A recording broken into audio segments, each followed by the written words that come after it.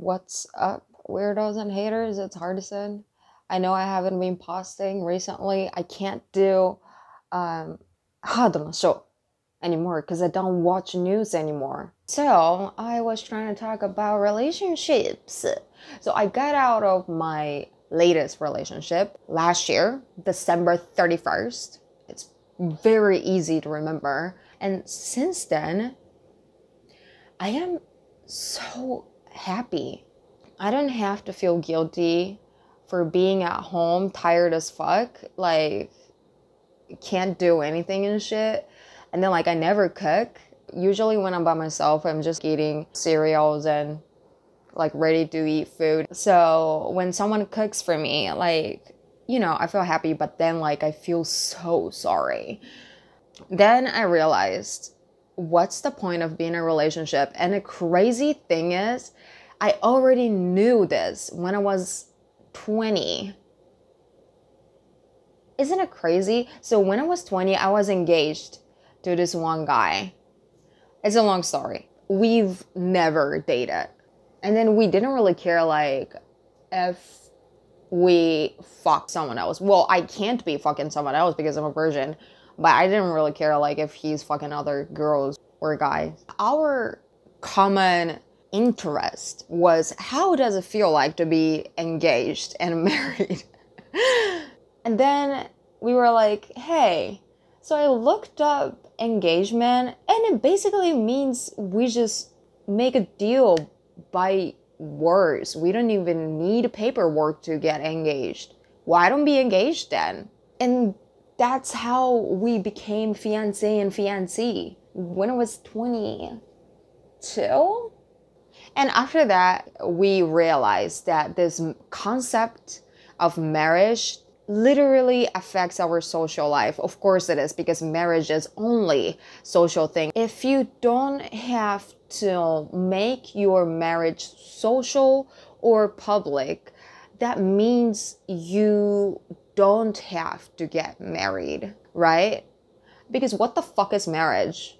It's to make people know that this couple is married. But if you don't give a fuck what people think about our relationship, we don't have to announce that to the world by getting married. But then, especially in Japan, maybe especially our generation and older than that, we were raised to think that we have to get married around like 27 or 8 at least. So like we have that transparent pressure, especially if you have parents. I don't have parents, so they can't pressure me to get married and like, you know, show their grandkids' face or whatever, which is fucking stupid.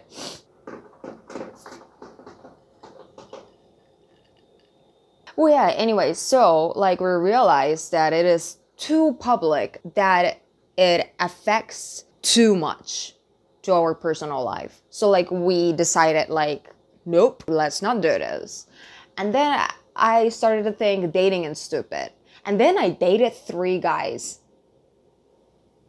There are 2 more, but I don't count these 2. So I dated 3 guys after that. When I decided to date my latest ex, I really didn't want to. I also told him too that I don't like the idea of boyfriend and girlfriend, like being in a relationship and shit.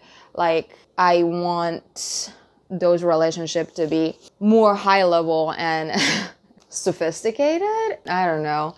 I don't like calling people my girlfriend or boyfriend because that makes our relationship cheaper.